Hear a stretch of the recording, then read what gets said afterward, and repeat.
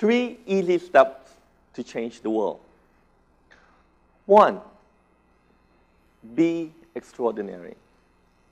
2, do something great. And 3, change the world. If you can't tell that it's not true, there's no 3 easy steps to change the world. And if you're looking at me to explain, well, I can't really do that. I'm not extraordinary. My brother told me that every day. Do something great, very subjective, and change the world. I can guarantee you haven't changed the world yet, because if I did, you probably couldn't afford to see me talk. So I'll tell you the right steps to change the world. Easy 214 steps to change the world. And I'll be spending a couple minutes on each. Maybe just on step number 1 for now. I'm going to spend this talk talking about step number 1, taking action. The step that I took, well, from just a baby to where I am today, where we work to build a robot that brings technology to the miner to help them clear landmines safer and faster than ever. And we gain local, national, and international media because of our work. I'll tell you the tricks to step number 1. The tricks to start and keep taking action. Work ethic, passion, and accountability. So the journey started when I was 7 years old. I started my first business, selling stickers. I would find stickers around the house, some from my brothers. I would take it to school and would sell them, get the money, purchase more in bulk, and then sell those stickers. I keep doing that cycle. I was determined because at that time, I only want one thing at that time, which is to get that money and buy a chick to play with. No, not the type of chick you're thinking about. This. Baby chicken, because back in 1999 in Cambodia, this is the trend toy that everyone was playing with. And I didn't know how inhumane that was. So you can't blame 7-year-old Richard for that. But I work hard. I enjoy doing it. But what it means is that I need to spend a lot of time cutting up those stickers, packing them up nicely, and then take it to school to sell. Which means I need to get up very early to finish all my schoolwork, because in Cambodia, if you don't finish your schoolwork, the teacher will discipline you a little bit more than just words. So my day would begin at 5 a.m. doing my schoolwork, doing a little bit of my sticker business, and then head to school. Because for my school, during the break and after school is when it's perfect time to sell. I saved up some money. The business was doing very well, so I recruited a couple of my friends. The sticker umpire was under my graph. I can see it. Well, there was some competitor coming into the business, but we eliminated them by undercut the price. We lost some revenue, but those 7-year-olds stood no chance against us. Until the marble business coming into town. And then we realized we're in trouble. We need to expand our inventory. But we have a low cash on hand due to the leadership team inability to resist candy and Pepsi. But nonetheless, as a founder, I need to fix it. So as any 7-year-old in Cambodia can tell you, the most logical thing to get money is to get a job. And I did not work at a sweatshop. I was very lucky to be able to work at a local family clinic, packing pills and greeting patients. What it meant is that my days as a 7-year-old just got a lot more busier. 5 to 7, schoolwork and doing sticker business. 7 to 11, class time. 11 to 1, lunch and Power Rangers. 1 to 5, class time and extra play time. 5 to 7, working at the clinic. 7 to 9, dinner. And if I'm lucky, Tom and Jerry. But I didn't mind because at that time, I only dreamt of having the chick soft touch on my cheek anyway. And I learned how to develop good work ethic because of that. And I learned how important to have a good work ethic. And I learned that baby chick can only survive 1.5 days without food. And our sticker umpire collapsed when the Pokemon card come into town anyway. So, a few years after that, I've learned about the second factor, passion. Our family went through a little bit of a hard time, so my dad has to move to the border of Thailand, Cambodia, at a town called Poipait. It's a 400 kilometer away from the capital city that I lived in, 400 kilometer that take 14 to 16 hours due to the road condition, and also because the trip itself was very dangerous. But I didn't care when I go to visit him. Well, I got to see my dad, but also I got to go to my favorite playground, the local market. Me and my brother and my cousin, we would play in the local market, and then during lunch, we would eat lunch with my aunt and her family, and then we continue playing. And if you're wondering, Richard, why do you play in the local market? Well, audience, let me tell you why.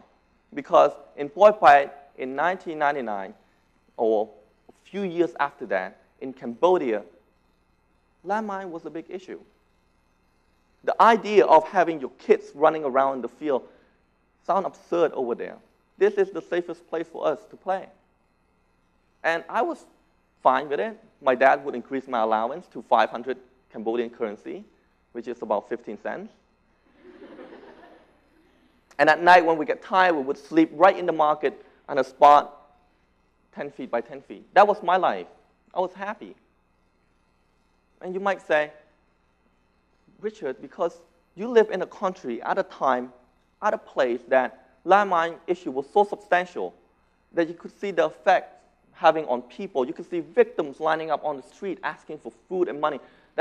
That is the reason that you develop passion to solve landmine. No. I did not develop passion to solve landmine because of that.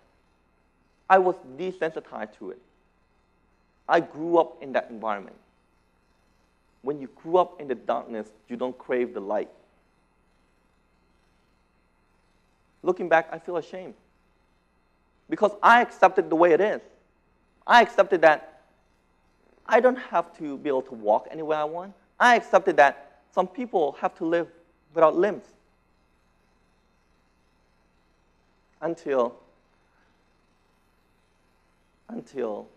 my aunt passed because she stepped on a landmine. She was clearing her land to grow vegetable.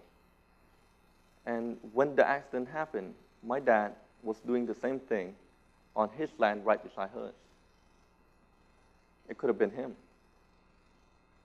I was angry. I was confused. And I feel the great passion and fire growing inside me. I never wanted to do anything more in my life. I never want to fix anything more. That is when the day that I know what the word passion means to me. But days, weeks, months, years pass, and passion fades, just like everything else with time. I have that passion, but it didn't lead me to anything. Passion is a double-edged sword. When you have passion and a fire, you feel like you can put the world in your palm of your hand and lift it. But when it's gone, when it's faded, taking the next step seemed impossible. Like taking a leap over a mountain. When I was 13, I moved to Canada with my mom and my older brother. I didn't know then that stepping off that plane, my life was about to be changed forever. Everything that I know and feel comfortable with was stripped and taken away from me. My first day of school, it was the scariest experience of my life. The school secretary looked at me, she told me what to do and where to go, and I looked at her, stare blankly, partly because I was afraid, nervous, and worried, and sad, and partly because I have no freaking clue what she's talking about. I don't really speak English.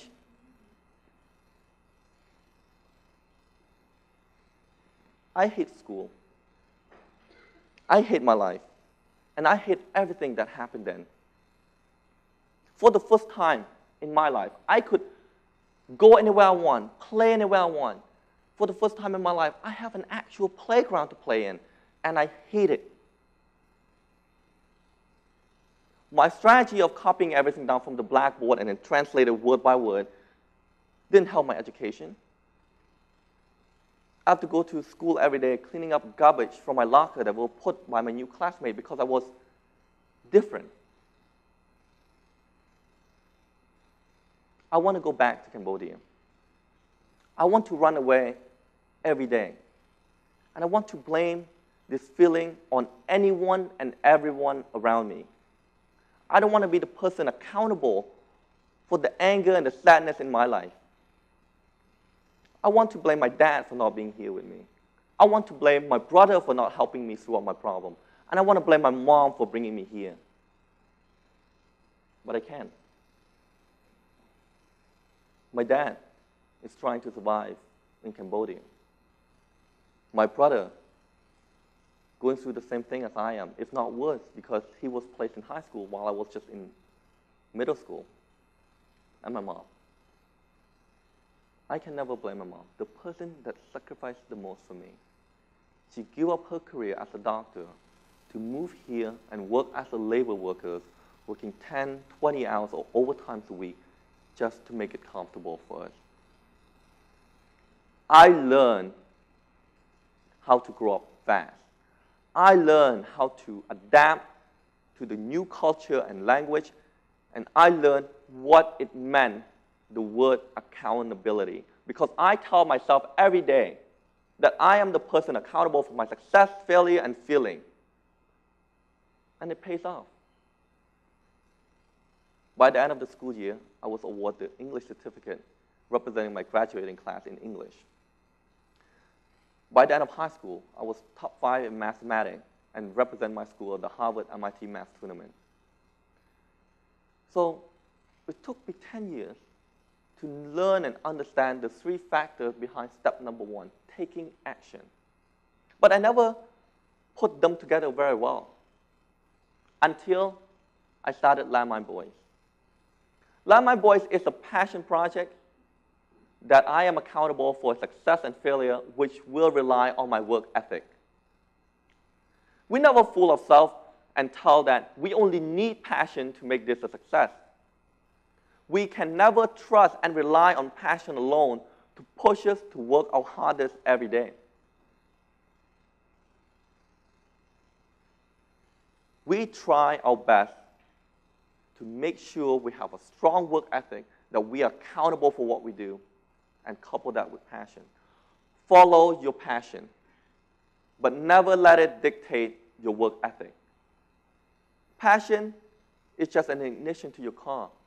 To reach your destination, you need to put the foot on the gas and steer your way through traffic and distraction. And you are accountable to get that. Keep yourself grounded and accountable. In fact, let others help you keep yourself accountable. Surround yourself by mentors that hold you to your word. And you must be accountable for what you said and what you told your user and your customer.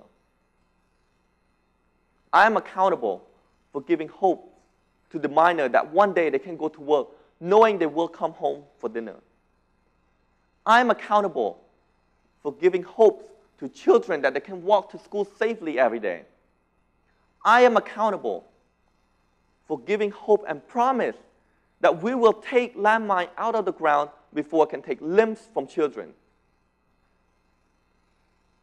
And to those that we cannot help by going back in time and remove the landmine that they stepped it on,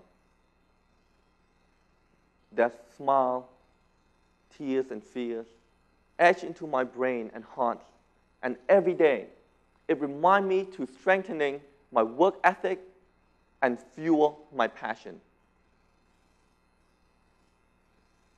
So, for you to start taking step number one, you need to understand all the factors behind it. Work ethic, passion, accountability, and you. Because no matter how well you know and learn about those three factors, no matter how many times you watch this talk or any other talks, unless you get up and start taking action and get up and take that first step, nothing will change. Thank you.